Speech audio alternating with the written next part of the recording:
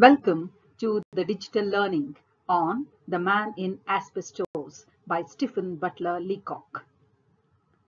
This is a video on session 2. I am Prasanna Urpikar, Associate Professor in English. The Man in Asbestos is a short story prescribed for the general English students of third semester BCom studying under Bengaluru City University. There are totally 7 videos on this first lesson, and this is the second video for session 2. Let us have a look at the highlights of this session.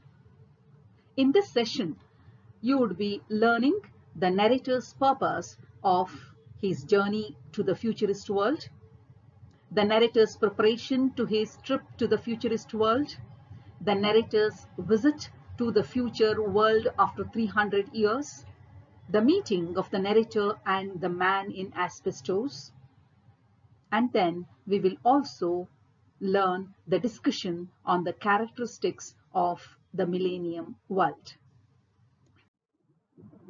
Learning objectives of this session. This session aims to sensitize the importance of work and joyfulness in life, to get the student acquainted with the style of the short story, to understand the story and grasp its meaning, to correlate the idea in the story with their life experiences, to enjoy the charm and beauty of life with all its challenges and strife.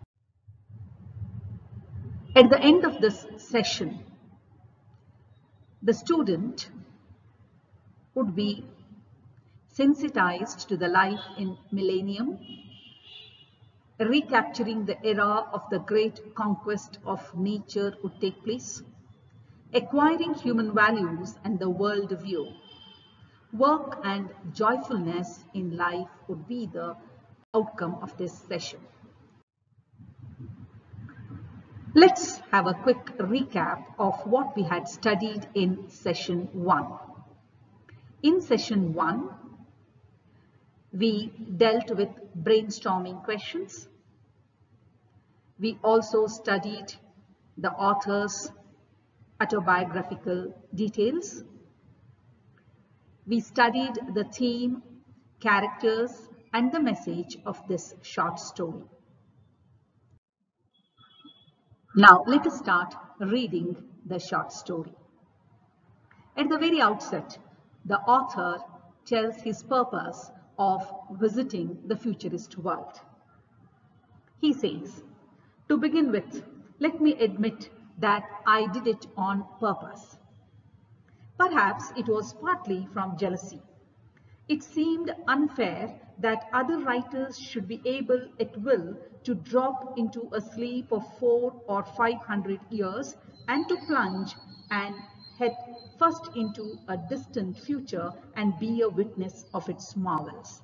So if the other writers are able to travel or take a trip to the future world, a world after 300 to 500 years from now, and then have an experience of the world, the author felt, why shouldn't he also do that? So he says he too wanted to do that, to know the characteristics of the futurist world. He had always been a passionate student of social problems. The narrator says that the world of today, with its roaring machinery, the unceasing toil, the unceasing struggle of its working classes, its strife, its poverty, its war, its cruelty, appalled him as he looked at it. He loved to think of the time that must come someday when man will have conquered nature and the toil-worn human race enter upon an era of peace. He loved to think of it. He longed to see that the world would be free of any struggles, free of any cruelty, free of any toil, and there would be only peace. So he planned to fall asleep and wake up after 300 years. Now the narrator makes preparations for a long sleep. He did it deliberately. What he wanted to do was to fall asleep after the customary fashion for 200 or 300 years at least, and wake and find himself in the marvel world of the future. So he made preparations for the sleep. He bought all the comic papers that he could find, even the illustrated ones. He carried them up to his room in his hotel. With them, he bought up a pork pie and dozens of donuts. He ate the pie and the donuts, then sat back in the bed and read the comic papers one after the other. Finally, as he felt the awful lethargy stealing upon him, he reached out his hand for the London Weekly Times and held up the editorial page before his eyes. It was, in a way, clear, straight suicide. The narrator says he did it. He could feel his senses leaving him. In the room across the hall, there was a man singing. His voice that had been loud came fainter and fainter through the transom. The narrator fell into a sleep, the deep, immeasurable sleep in which the very existence of the outer world was hushed. Dimly, he could feel the days go past, then the years, and then the long passage of the centuries. Then not, as it were, gradually, but quite suddenly, he woke up. He sat up and looked about him. The narrator wakes up. He finds himself lying, or rather sitting up, on a broad couch.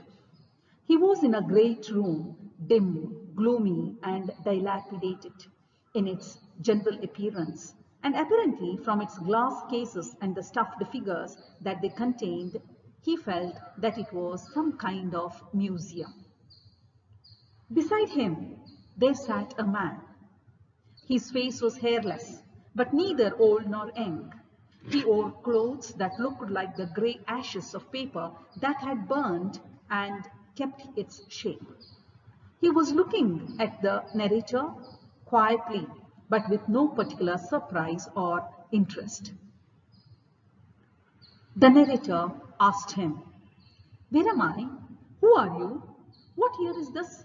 Is it the year 3000 or what is it?" The man in asbestos, driven his breath with a look of annoyance on his face. Then he said, "What is this excited way of speaking?" he said. "What a strange way." The narrator repeated, "Tell me, is this the year 3000? The man in asbestos said, "I think I know what you mean, but really I haven't the faintest idea. I should think it must be at least that within 100 years or so, but nobody has kept track of them for so long, hence it is very difficult to tell you whether it is 3000 years or so." The narrator was surprised. He asked, "Don't you keep a track of time at all?" The man calmly said, "We used to. I myself can remember that a century or two ago there were still a number of people who used to try to keep track of the year, but it died out along with so many other faddish things of that kind." While showing for the first time a sort of animation in his talk, he said, "What was the use of it? You see, when we found that keeping a track of time was useless, we simply eliminated it. We stopped keeping track of time. That is because we have eliminated death." The narrator sat upright. He was shocked. He said, "Eliminated death? Good God! The man found the narrator very strange. He said, "We have eliminated not just death, we have also eliminated food, change, and we have practically got rid of events." The narrator felt that his brain was reeling. So he told the man, Stop, come on, tell me, one at a time." The man said, "Okay, you must have been asleep for a long time. Go on then, ask me questions. Don't be too much interested or excited.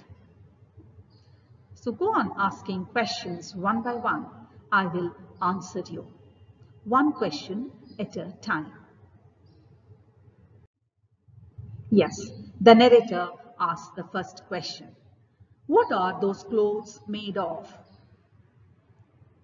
"Asbestos," answered the man.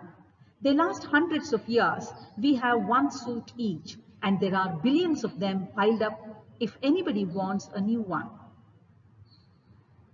"Okay, now tell me where I am," asked the narrator. "You are in a museum. The figures in the cases are specimens like yourself. But here," the man in asbestos said, "if you want really to find out about what is evidently a new epoch to you, get off your platform and come out on Broadway and sit on a bench. We will talk." So the narrator got down. As the narrator and the man in asbestos passed through the dim and dust-covered buildings, the narrator looked curiously at the figures in the cases. He looked at one figure in blue clothes with a belt and baton and identified it as a policeman. The narrator and the man in asbestos walk out of the museum. The change that the narrator sees was absolutely appalling. In place of the roaring thoroughfare he had known, the narrator sees silent, moss-grown desolation. Great buildings fallen into ruin through the sheer stress of centuries of wind and weather, the sides of them coated over with a growth of fungus and moss. The place was soundless. Not a vehicle moved. There were no wires overhead, no sound of life or movement except here and there. There passed slowly to and fro human figures dressed in the same asbestos clothes as the narrator's acquaintance was wearing, with the same hairless faces and the same look of infinite age upon them. Some of the people were moving around. They looked old. They looked very dull. Now, in this session, we have learned how the narrator takes a trip to the futurist world in his dream. When he wakes up, the narrator sees that he is placed in a museum, and he sees a man with hairless face in asbestos dress sitting beside him. Now both of them walk out of the museum and sit on a bench on the Broadway. The conversation between the narrator and the man in asbestos continues in the next video also. Thank you, students, for watching this video.